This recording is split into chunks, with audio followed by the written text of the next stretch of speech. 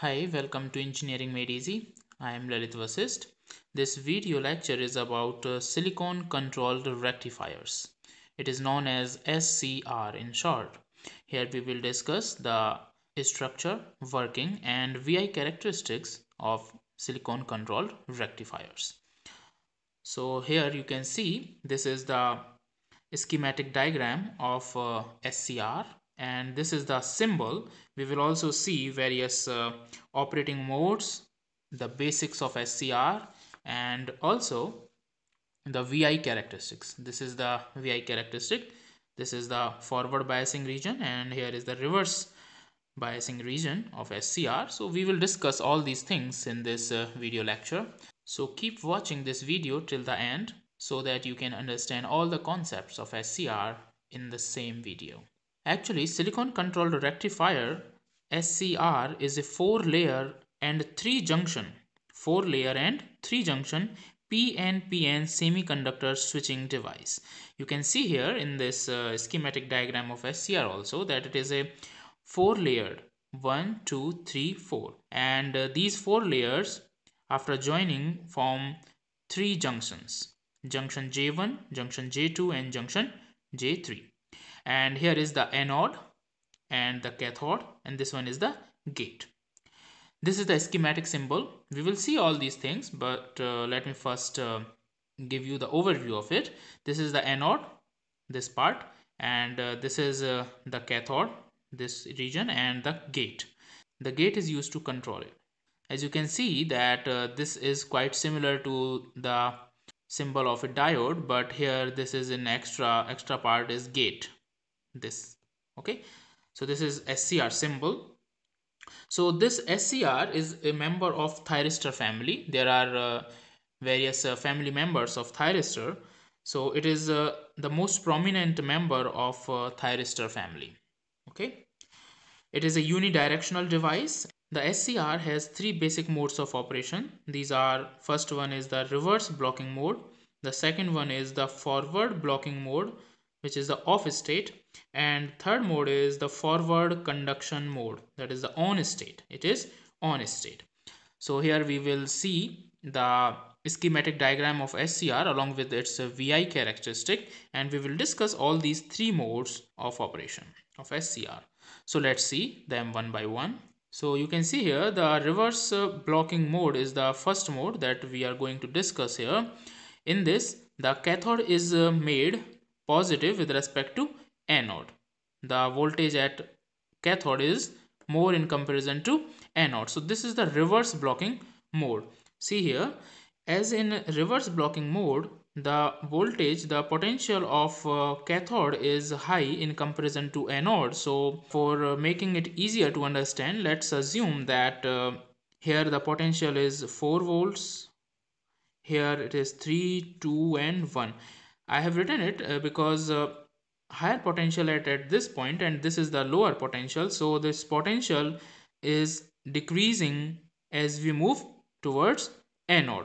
So look at this, the polarity, the junction, which junction is forward bias and which junction is reverse biased. Here you can see if the potential of P is high than in comparison to N, then it is forward biasing of the diode, and it is reverse biased when N is at higher potential in comparison to P. So in this case you can see that junction J1 and junction J3 are reverse biased. In this case the P side, this P side has lower potential in comparison to N, so J3 is reverse biased. And if we talk about J2, in this case P is at higher potential in comparison to N, so it is forward biased, but this again J1 is reverse biased, P at lower potential in comparison to N. So junction J1 and J3 are reverse biased. These two junctions are reverse biased, while this is forward biased. Junction J2 is forward biased. So because of this, it will not allow the current to flow.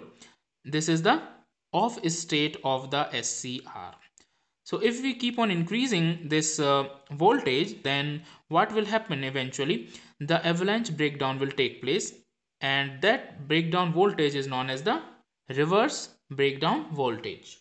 In short, we denote it by VBR. You can see it also in the characteristic where we have applied the reverse bias, that here this is the VBR, voltage breakdown voltage, the reverse breakdown voltage, where the avalanche breakdown occurs and the current starts to flow rapidly. Okay, because here you can see that this is a very small amount of current. This is a reverse leakage current. Actually, in the reverse biasing, we know that when the diode is reverse biased, then a small leakage current known as the saturation current still flows, which is in this case is of a few milliamperes. But as we keep on increasing the reverse biasing, the breakdown occurs and current suddenly starts to increase. But we should avoid this condition because it rises the temperature of SCR. It has a devastating effect or the damaging effect on the SCR. Next comes the forward blocking mode. In the forward blocking mode, the anode is made positive with respect to cathode, but the voltage is less than the forward breakover voltage. I will explain you what is forward breakover voltage, but first try to understand this mode of operation of forward blocking mode of SCR.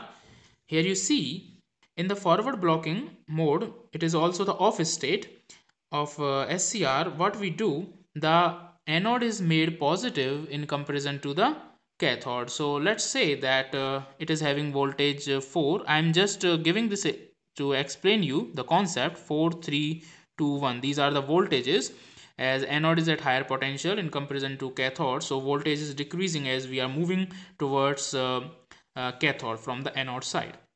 So let's see which junction is forward biased and which junction is reverse biased. You can see here that the junction J2 is reverse biased. How it is reverse biased? Because N is at higher potential in comparison to P. In other cases, in case of J1 and J3, you see that here P is at higher potential in comparison to N side, and here also in junction J3, at junction J3, P is at higher potential in comparison to this. But junction J2 is here reverse biased. So it is still trying to stop the current. It is not allowing the current to flow. We have applied higher voltage to the anode side. Still current is not flowing because of this reverse biasing offered by the junction J2. So what will happen in this case? So in this case also, this SCR is working as a open switch because it is not allowing, the J2 is not allowing the current to flow. So if we keep on increasing this anode voltage in comparison to cathode, then a stage will come, there will be a breakdown of this junction J2 and the large amount of current will start to flow. That voltage where this breakdown of junction J2, that is which is reverse biased, occurs is known as the forward breakover voltage. You can also see this in this diagram also, in this VI characteristic. This is the forward breakover voltage. Here you see that it is not allowing the current and the small amount of current is flowing because junction J2 is reverse biased. So even on increasing this anode voltage, the anode current is very small. Okay, and as we cross this forward breakover voltage, this is the forward leakage current. This amount is what? This is the forward leakage current. This was the reverse leakage current. Here is the forward leakage current.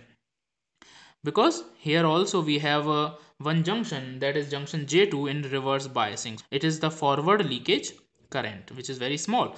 But if we keep on increasing this voltage of anode voltage more than the forward breakover voltage, then suddenly the forward conduction starts. Okay, it is the on state of this. So but in this case, forward blocking mode, if we talk about forward blocking mode only, we have the anode voltage higher than cathode, but we keep this voltage of anode less than the breakover voltage, forward breakover voltage. So the second mode is, this is was the first mode that we discussed, the reverse blocking mode. The second mode is about this part only, where the applied anode voltage is smaller than the VBO, breakover, forward breakover voltage. Okay. So now we will see actually what happens if we keep on increasing this breakover voltage, which comes in the third stage, which is the forward conduction mode actually. Okay, here the anode voltage is definitely more than the cathode voltage, but the voltage we apply to the anode will be more than this breakover voltage, and the conduction will start in the forward. This is the forward conduction. Okay, so this as we apply the voltage higher than this forward breakover voltage, avalanche breakdown again takes place. But before this lower than the breakover voltage, SCR acts as an open switch. So let's see what happens in case of third mode, which is the forward conduction mode.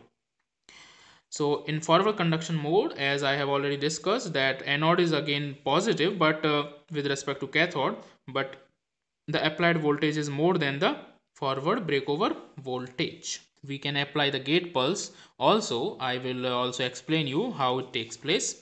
So first understand what happens when we apply the anode voltage more than the forward breakover voltage. Since if I will keep on increasing this voltage, then a stage will come then where this junction J2 will break down. Okay, this breakdown will happen at a voltage higher than forward breakover voltage, and the current will start to flow. This is the forward conduction or on state. SCR will turn on. So this is one method of turning on the SCR, where we increase the voltage of anode higher than the forward breakover voltage. The another way of turning on the SCR is by applying the positive gate pulse to this gate. Okay, by applying a positive pulse to this gate. Just analyze here that what is the problem with this, with the conduction in this case. In the forward blocking mode, this junction J2 is reverse biased. If anyhow we can do some mechanism that we can increase the potential of this p side in comparison to n, then it will also be forward biased. So our all these three junctions will be forward biased. So one method was to break it, but it is not the right way. It is not the recommended way. The better way, the convenient way is switch on the SCR is by applying the gate pulse. If we will apply, suppose we apply a positive gate pulse to this p side, it's at the gate. I'm just giving you an example. Just by applying positive pulse, its voltage is suppose 3.5. Its voltage is 3.5. Then this is at higher potential in comparison to n is at 3, this is at 3.5, and again this is also forward bias. So all these junctions, here it is at 1, it is at 3.5, then it is forward bias. So all these junctions are forward bias. So it is the forward conduction mode of the SCR, which is on state. So you see here that we can conduct the SCR by two ways: by applying a voltage higher than the forward breakover voltage. Okay, if we move it higher, then it will start to conduct, or by applying the gate pulse, that is a positive gate pulse to the gate, so that the junction becomes forward biased and we can easily conduct the SCR. Here you will also see two kinds of currents also, this IL and IH. These are known as the latching current. Here IL is the latching current at this point, and IH is the holding current. Okay, so what we mean by these holding and latching currents? Actually, as the thyristor moves from forward blocking to forward conduction mode, the external circuit must allow sufficient anode current to flow to keep the device latched. The minimum anode current that will cause the device to remain in forward conduction as it switches from forward blocking is called the latching current, IL. Okay, but if the thyristor is already in forward conduction and the anode current is reduced, the device can move its operating mode from forward conduction back to the forward blocking.